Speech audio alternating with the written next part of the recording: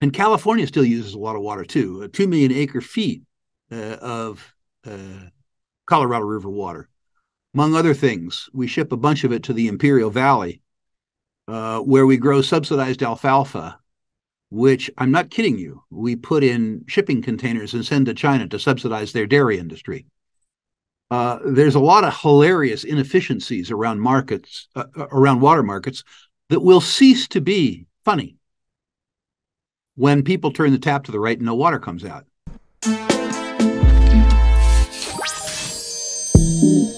Think. Act. And prosper. You are now tuned into the Money Level Show. Hey, Rick, it's good to have you back on the channel today. Pleasure to be with you, gentlemen. Thank you for having me back. Thank you. Feel like we're family now. That's it. That's good. How you doing, Ben? I'm doing very well. I feel like the unwanted neighbor that just showed up on the doorstep. We're very inclusive here. Yeah. Yes, indeed. All Black, weird people. black, white, and Australian. Definitely.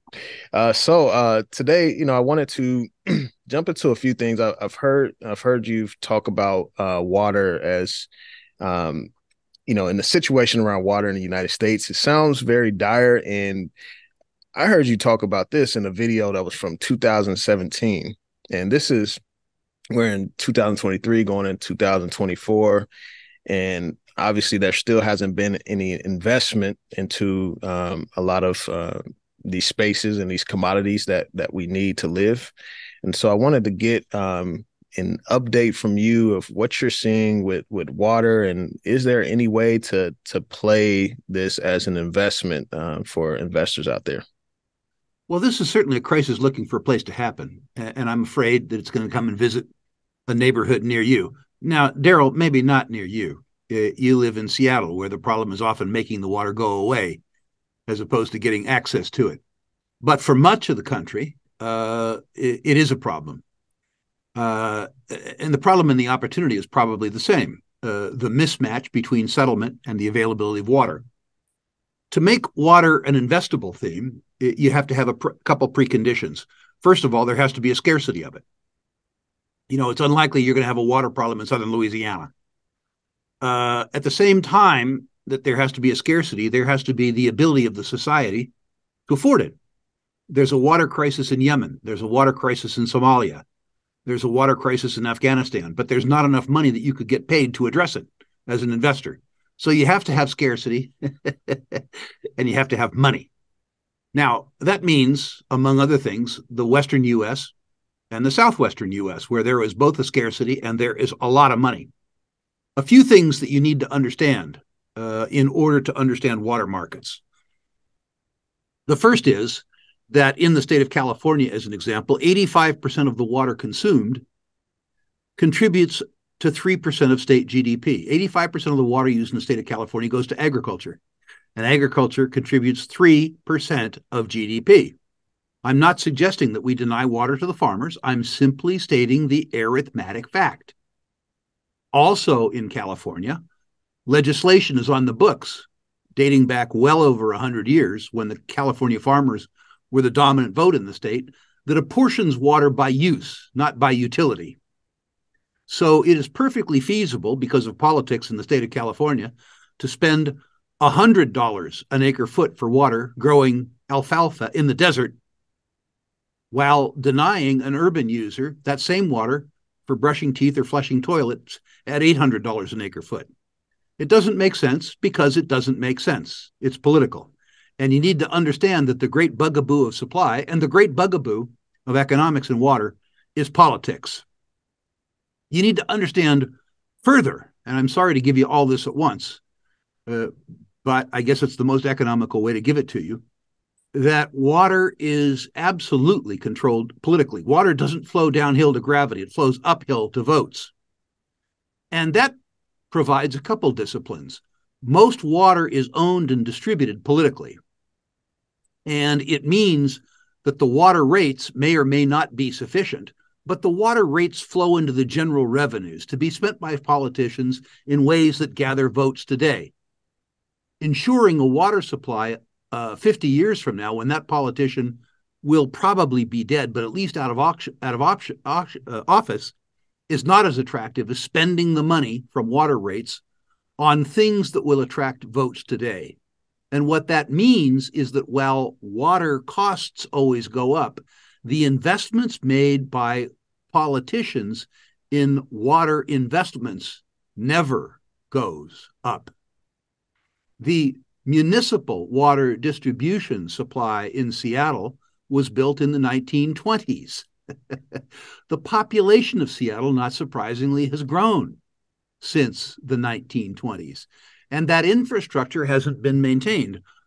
Seattle mercifully has access to a lot of water, and Seattle can afford the leakage that occurs in its infrastructure as a consequence of 100 years of underfunded repair and maintenance.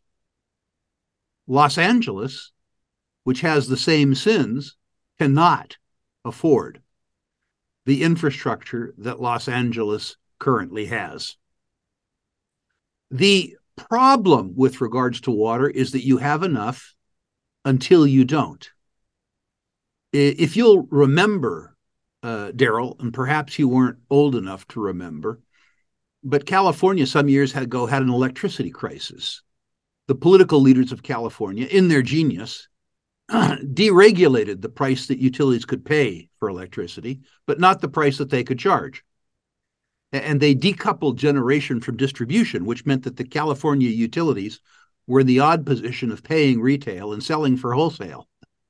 When that meant that we had a shortage of electricity in California and the lights were out, the Californians went to the Canadians and said, "Please, gentlemen, we're out of electricity. We will gladly pay you Thursday for the electricity that we consume today."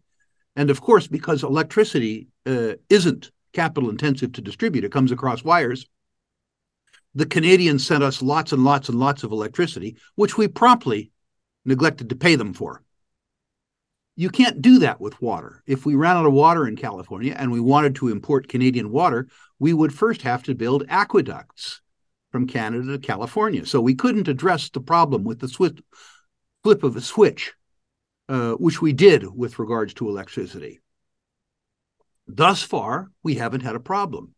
And speaking parenthetically just about California, but continuing the lessons from California on to any water short part of the world, the difficulty that we have continues as a political difficulty. You don't have a problem until you have a problem. And when you have a problem, it takes a decade and billions of dollars to fix the problem, which means that when you have a problem, you have a real serious problem.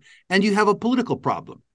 Because we haven't had a severe supply shortage in California, we haven't dealt with the fact that we pay a less amount of money to grow subsidized crops in a desert than we do to flush toilets and brush teeth. One of the problems with regards to water is that it's priced politically for votes, not with regards to utility. If you had a free market in water, which is to say if the urban user competed with the rural user, in California, in the western half of the Central Valley where there isn't any water, there wouldn't be any crops and we wouldn't have a problem. But that isn't what happens. And we're going to have a problem. I don't know when we're going to have a problem, but I know that we're going to have a problem. And I have no earthly idea how we're going to address the problem. I personally, and this doesn't work for your viewers, I personally have addressed the problem by buying water rights for 35 years. So I personally have a water portfolio. I had assumed mistakenly that eventually we would have a political reckoning and I would be able to sell my rural water rights to urban users. That never happened. What did happen is it was much more like buying an apartment building. The rents on the water went up every year. And it turns out to have been a very, very, very good investment for reasons that I had never anticipated. It is also true for people who are interested in water as a resource that you can buy, and pardon the political incorrectness of this response, but you can buy water companies in drag. You can buy farming companies that own water rights for the purpose of growing crops, but own the water. And in the event of any political reapportioning of water, you would benefit. And yes, those companies have names. One is Limonera. I think the symbol is LMNR, I think. Limonera is a company that controls 2,200 acres of cropland in Ventura County, California, where they grow avocados and citrus, but in the next 10 years, they'll grow single-family residential developments. And they own the water pertinent to those citrus operations, water rights, which I think will become increasingly valuable over time. The granddaddy of the California water stocks, however, is J.G. Boswell and Company. Boswell is interesting. It isn't public, except that it was formed a long time ago. And as a consequence of Malthusian reasons, Boswell beget Boswell, beget Boswell, beget Boswell, there are enough shareholders that the company trades, irrespective of the market. This is the largest farming company in California, and I believe the largest private water rights owner in California. Now, at present, they use that water to do things like grow cotton and grow tomatoes. In other words, they degrade the resource by beneficiating it through agriculture. It may be over time that if you have a political reckoning in California around water and a free market develops, that Boswell will be able to monetize their water right. The other, more likely outcome is that we'll have a political crisis around water, and Governor Gruesome, who runs the state of California, will merely steal Boswell's water to redistribute it to voters. I will leave it to your audience to determine which outcome is more likely. I'm hoping against hope that the rule of law and decency prevails, and I am a Boswell shareholder. Man, what does this look like for cities like, Phoenix and the Colorado River? Hey, everyone. Sorry for the break in action, but I have to let you know that I am now an affiliate with Miles Franklin. Miles Franklin has been a bullion dealer for over 30 years, and they provide some of the highest quality service to their clients, as well as fair pricing on bullion products. So purchasing bullion through Miles Franklin not only stores wealth for yourself, but you're also supporting this channel to continue to provide free educational material for retail investors and those who may not be aware of many financial concepts that I discuss on this channel.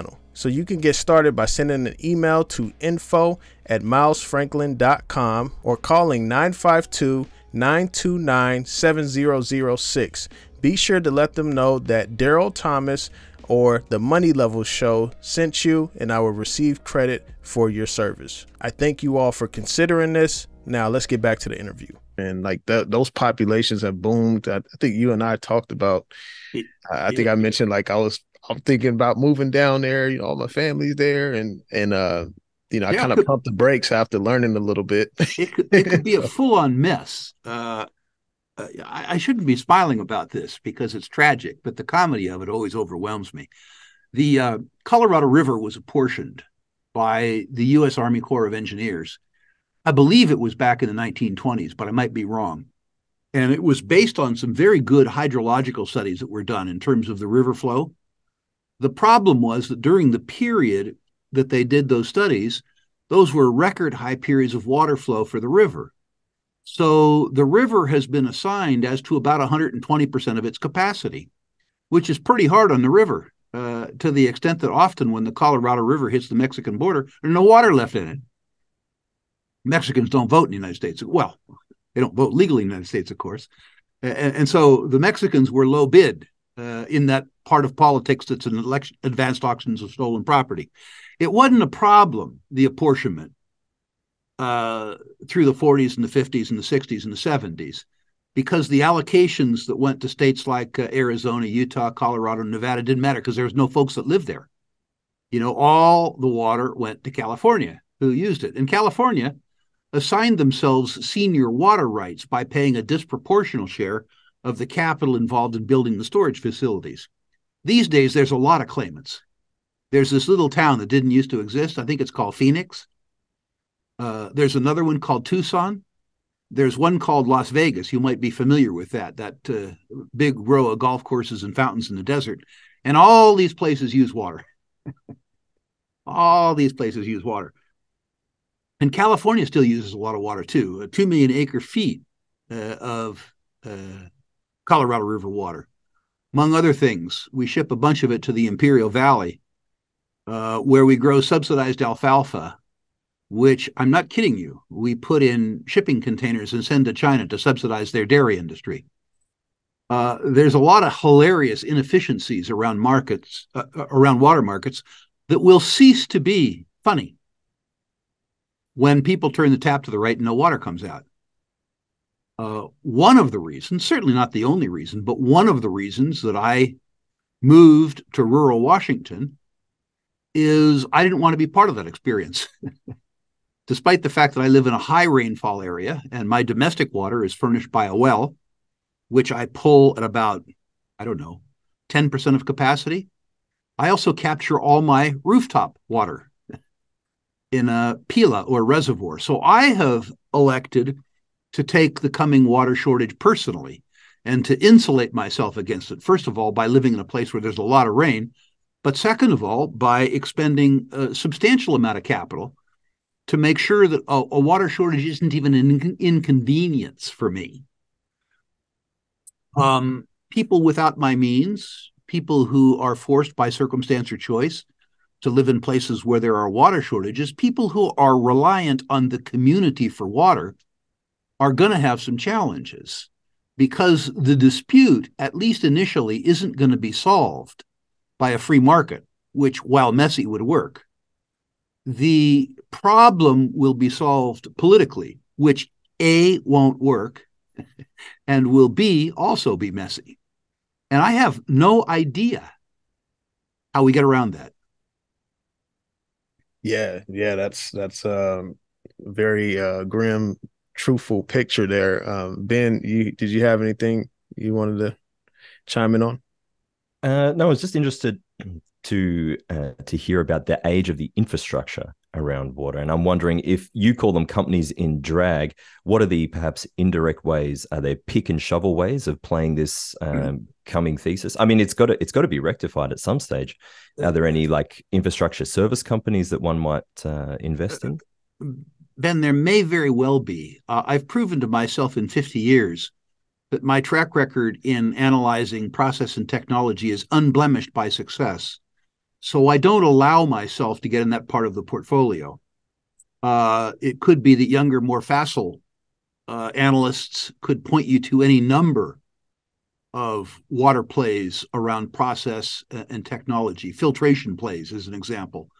The only one of those that I have ever disgraced with my presence was Lindsay Irrigation, which I consider sort of a farm service stock. And I bought as a consequence of the fact that I have been a consumer of their products and found them better than any competing product. Not a very sophisticated analysis. That was the starting point for Peter Lynch. I think he bought Spanx when his wife was raving about the product, and he said, well, this is an interesting starting point. Well, perhaps that might lead to a more broader segment view. I'm interested to know some of the things we've talked about in the past. Where do you think the relative value is in playing this oncoming theme? Is it in the soft commodities, be it water, grains? Is it in the metals, precious or industrial? Or is it just purely in energy, where it seems to be the key ingredient to all the above? I'm interested to see how you view. There was a time in my life when I was more thematic, which suggested that I had the bandwidth to cover all of those subjects equally. I've learned to my chagrin that my biggest investment risk is located to the left of my right ear and to the right of my left ear. And so I allocate money now based on my competitive advantage relative to other investors. I've spent 50 years coming to understand natural resources, in particular extractive natural resources. So I'm attracted to the energy business and the mining business, not because it's necessarily more attractive as a business, but rather because I have more faith in my ability to analyze it. So I may be the wrong one to ask the sector question too, given that I confine myself to sectors where I'm not afraid of my own ignorance. Makes a lot of sense. Water is obviously one key ingredient into growing crops, and we have a growing population. Are there ways in which you're playing the food/agricultural thematic I on top of am that? doing that. I have, for a very long time, been a passive investor in farmland. There was a time in my youth when I was an active investor in farmland. And believe me, I've stretched my last fence at age 70. So I'm an investor in farmland, which is leased to farmers. And there was a point in time where all of my passive investments in farmland were in California because it was the market that I understood best. And because I preferred the economics of things like avocados and garbanza and garlic to commodity crops. I am now confining my investments in agriculture precisely to commodity crops and precisely in areas like Mississippi, Alabama, Louisiana, and the upper Midwest, where the farmers have durable competitive advantage, including durable competitive advantage around water. A whole bunch of annual crops in the United States are produced around something called the Ogallala Aquifer, a big water-bearing formation that stretches through Texas, Arizona, New Mexico, Oklahoma, Kansas, Colorado. And the problem is that the water there is being mined. It's being pumped out of the aquifer much more rapidly than the aquifer is being increased through precipitation and percolation. The consequence of that is that although the weather is better in the West, and the Western producers have been lower cost producers in things like grains and cotton, I think that the benefit over the next 20 years shifts to producers of cotton in the South, although the weather's worse, and producers of grain in the upper Midwest, because precisely they will have less of an issue with water than we're having in the West. So for me, there is a thematic. And sticking with water, I've been doing a bit of reading. Jim Davalos did a great deep dive on Texas Pacific land, and it's kind of an interesting one. Not many people necessarily think of it as a water company per se, but its ability to own land, doing essentially what you're doing. They're taking royalties, and now from 2015, where 6% of their revenues came from water provision and recycling, I understand it's a different use than agriculture. It's now become about a third of its revenues. I'd be super interested to get your take on this very peculiar company. I wasn't aware that that share of revenue had increased that much. I remember a point in time when their grazing revenues, their grazing leases and their oil and gas leases provided them about the same amount of income. And I guess from their point of view, looking at recharging aquifers, which is a use of land, and looking at the distribution of water, either for urban uses in Midland or Odessa, I'm guessing, or agriculture, means that they're drawing increasing value from water. As I remember, Texas Pacific Land enjoys a land and minerals estate of almost 1 million acres. And that 1 million acres is in the Permian Basin, which is one of the great oil producing basins in the United States. It's also extraordinarily water short. And provision of water to urban uses, provision of water to the alfalfa industry, the cotton industry, and the cattle industry, I suspect is a very good business for them. I hadn't been aware of the fact that that's the truth. There's an odd corporate structure. It's a trust, but it's a self-governing trust. And the articles of the incorporation of the trust were intended to prevent a takeover. So the realization of the net present value of income streams over time is sort of precluded by the structure of the business. I own it because I love royalty businesses. And I look at their land estate, and if you overlay that with the great shale basins in the United States, there's a wonderful correlation. I hadn't been aware of the water angle, frankly. It's certainly very interesting. In terms of their corporate structure, I believe they may be, if they haven't already, they're looking at changing it to a C Corp because they're looking to get added to the S&P 500. So it seems to be part of a phasing transition that the company just seems to keep evolving and evolving. There's some shareholders, myself included, who would love to see that happen. Okay. Whether or not the company is sold, I don't think should be the providence of management. I think it should be the providence of owners. And there are some owners who are trying to cause that to occur, both through votes of the common shareholders, but also through the courts. Interesting. It makes me wonder, we're talking about water. Are we really talking about land through which the water runs? Well, the nature of water law in most of the United States ties the water to the land. As an example, I used to criticize J.G. Boswell for their focus on water as an agricultural commodity. I was wrong, and Boswell was right. If you own the land and you own the appurtenant water right, if you change the approved use of the land from agriculture to, say, single family residential, you automatically retitle the water. And the easiest way, in terms of the legislature, for J.G. Boswell to upgrade the value of the water right was to change the use of the land. Uh, Is that difficult was, to do in terms, do you need municipality approval for yeah, something like no, that? you absolutely need that. And so you do it during times of economic turmoil. You go to a place like Tulare County, California, and say, unfortunately, you guys are broke. I have 20,000 acres that I would like to upzone, and I'll pay you a fee. And surprisingly, the legislature becomes much more pliable when you discuss a fee during periods of time when they need a fee. Money talks. Yeah, and the Boswells have played this game pretty well. Yeah, Well, you see that.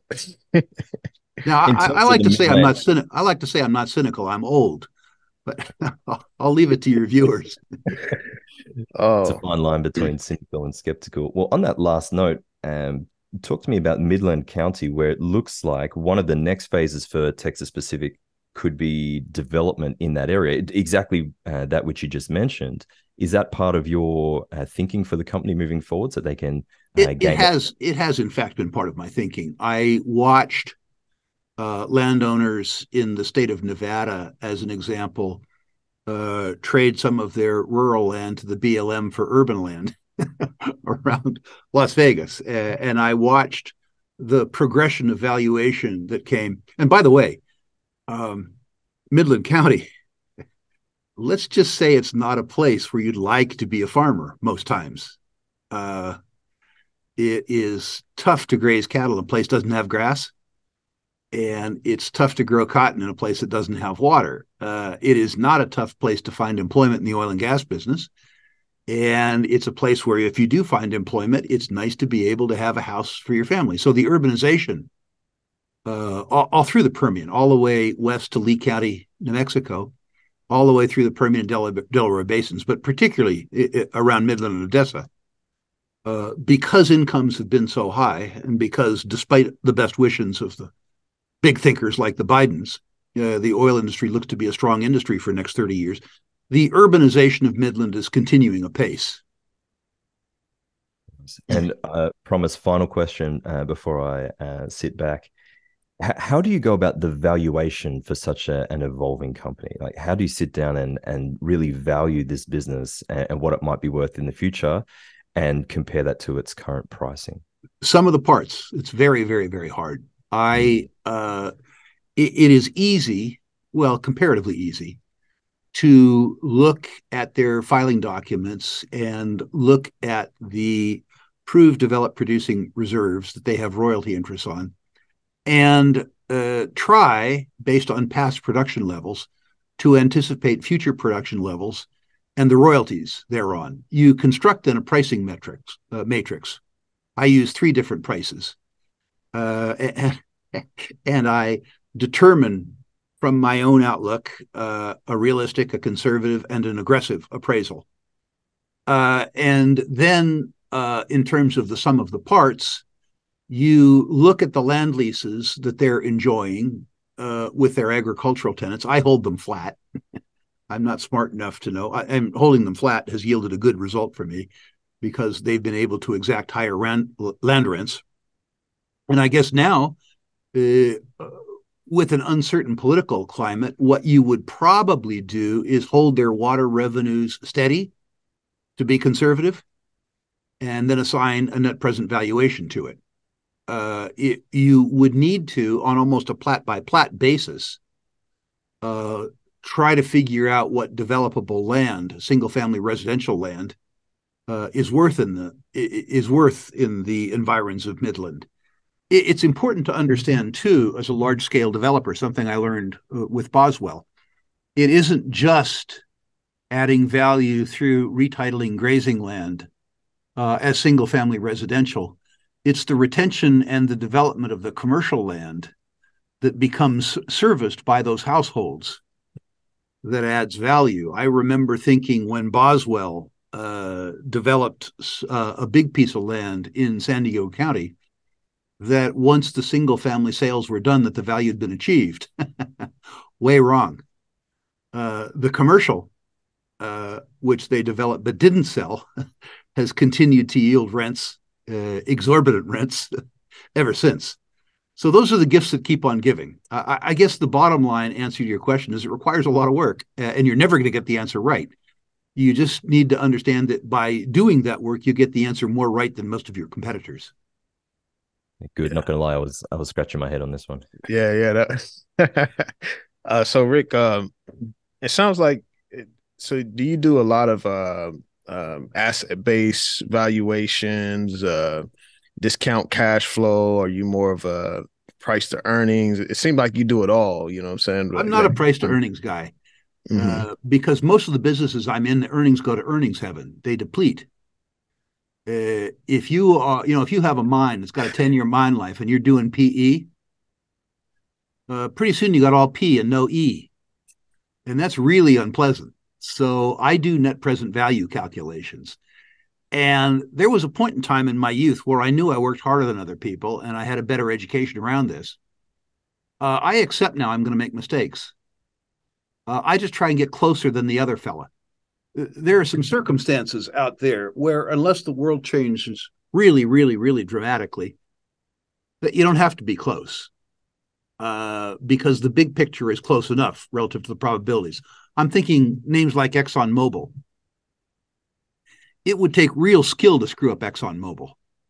And the corporate culture around ExxonMobil doesn't exhibit that kind of skill. They exhibit good skills.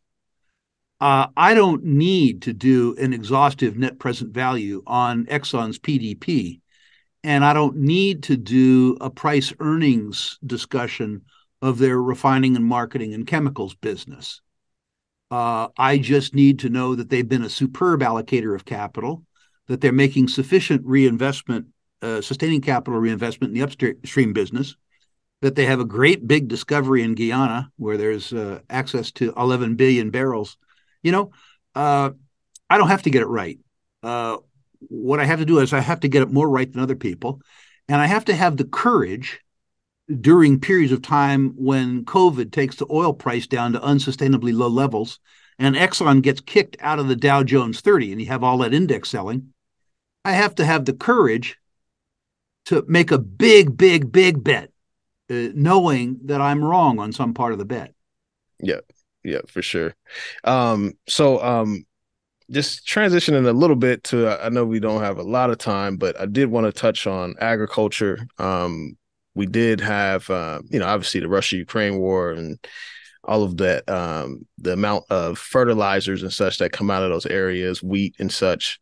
What are you seeing there? Are there any opportunities you see in that sector? Well, I think the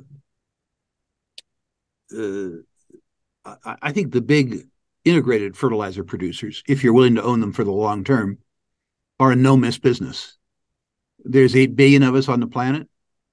There are still substantial calorie deficits in a lot of places. And the only way we can sustain 8 billion people on Earth is through the green revolution. For those of us on the call and some of the people who listen to us, we want to go to Whole Foods and buy organic and all this kind of stuff. You can't feed 8 billion people with high quality broccoli. You just can't do it. You got to give folks calories. And the way you do that is with inputs. And so, diammonium phosphate fertilizer, ammonia, potash, and phosphate is the way you feed 8 billion people. And you can be part of that value chain wherever you want. You can be a potash miner, a sort of a nutrient, or you can be a ammonia producer, or you can be a blender, or you can be a distributor, or you can be all of the above. I believe that eventually we are going to solve the political difficulty in the Ukraine. At least I hope we do. And when that happens, the potash prices are going to crash. I mean, that's going to happen.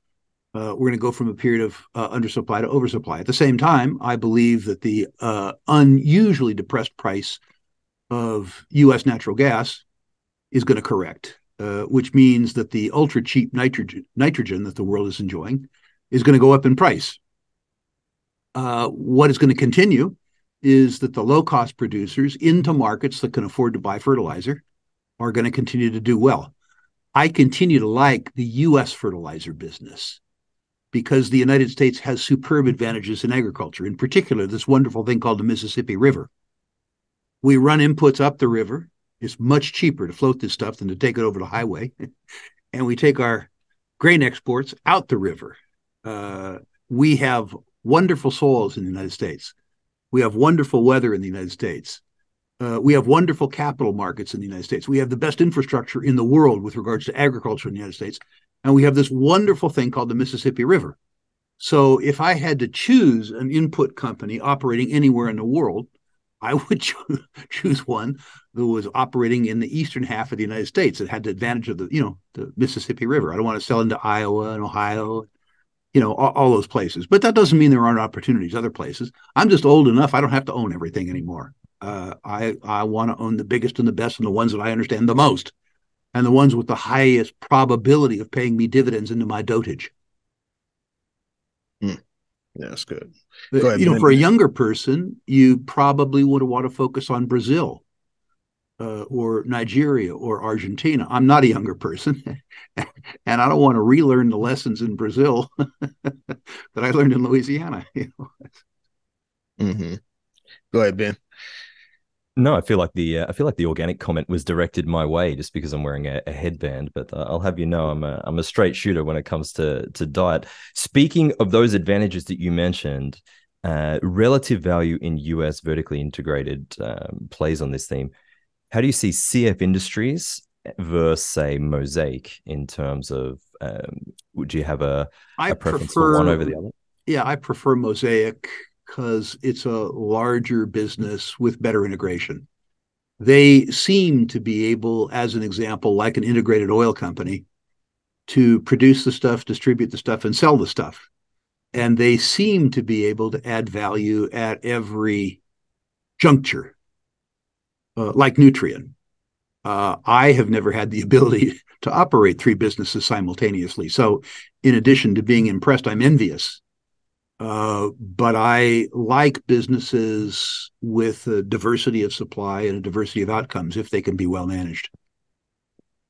CF is a wonderful, I think a wonderful business, and they have a good market. They have installed infrastructure that would be expensive and probably impossible to replicate, but the rest of them do too. And it seems to be like that key ingredient of gas being used for ammonia-based fertilizers.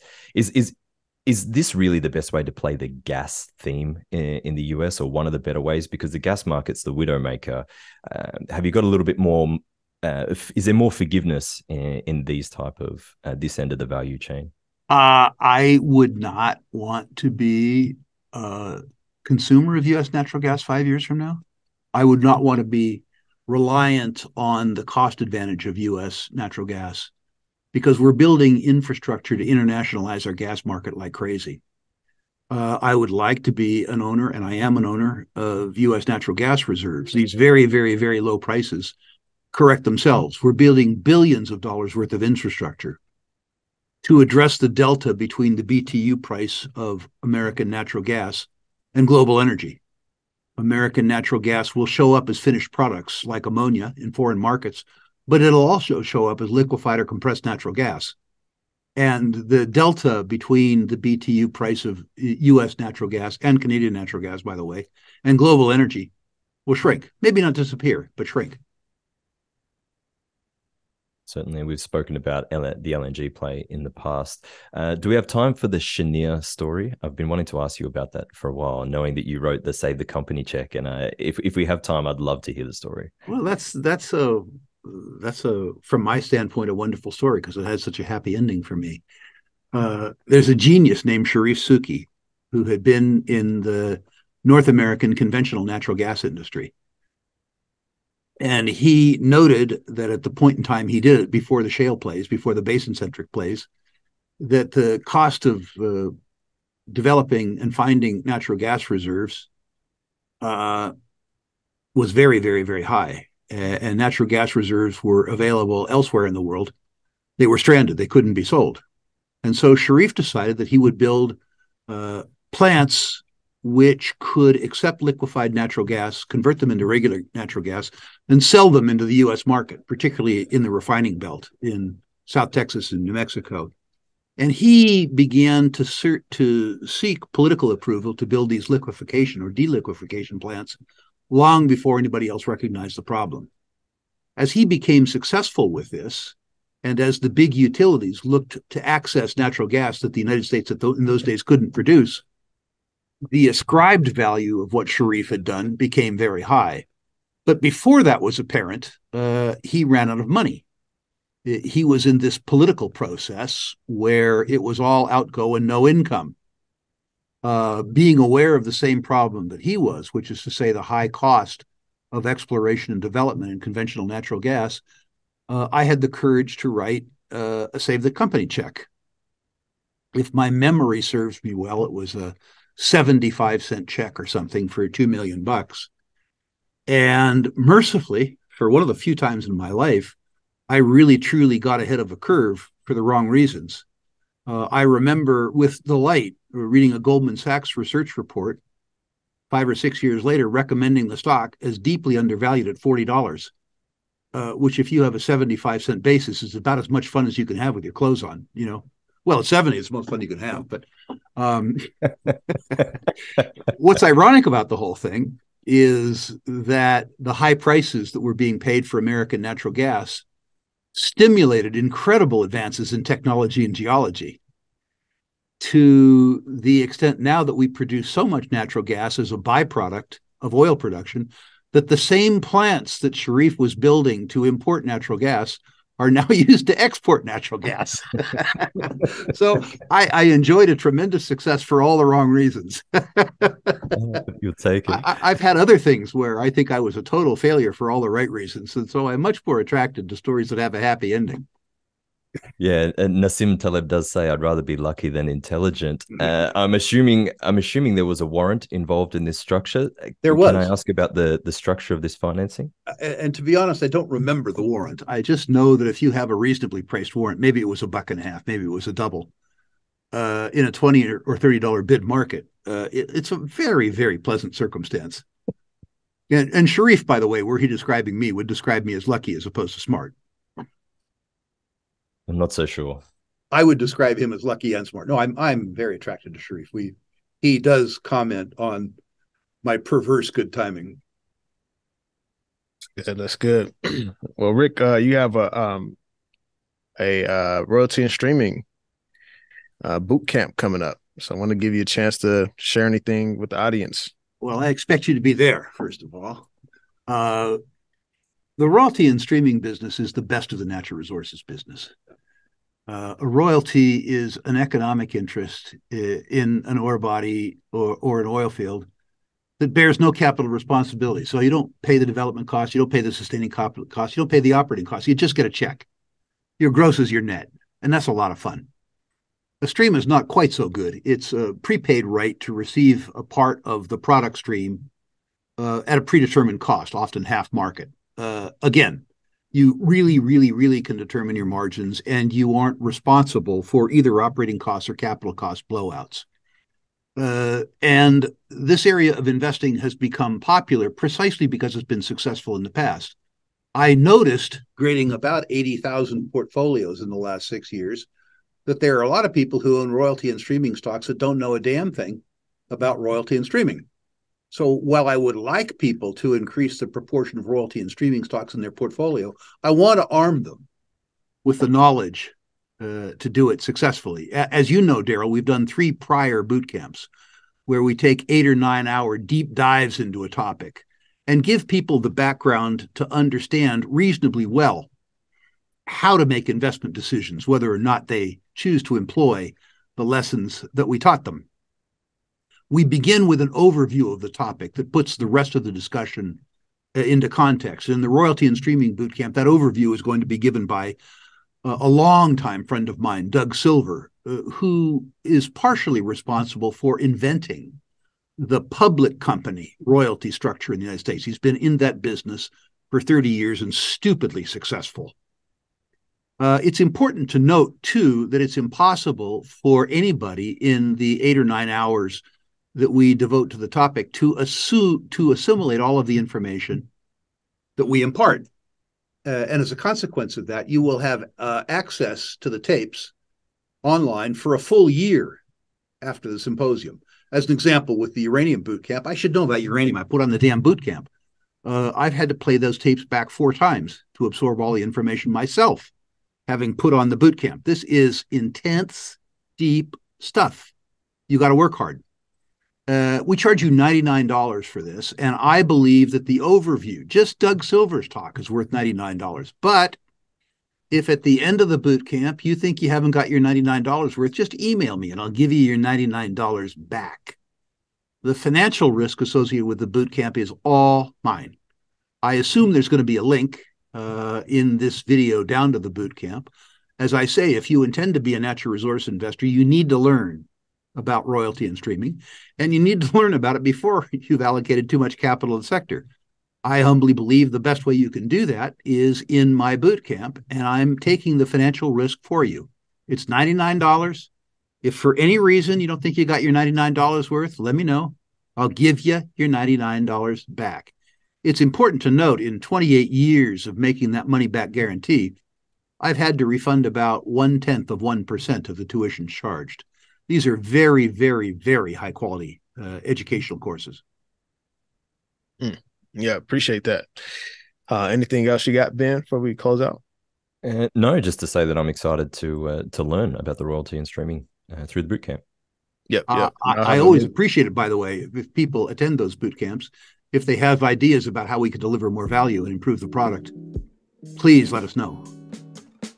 Yep, for sure. And that'll be in the link in the description below. Thank you, Rick, for your time. I always appreciate you coming on the show.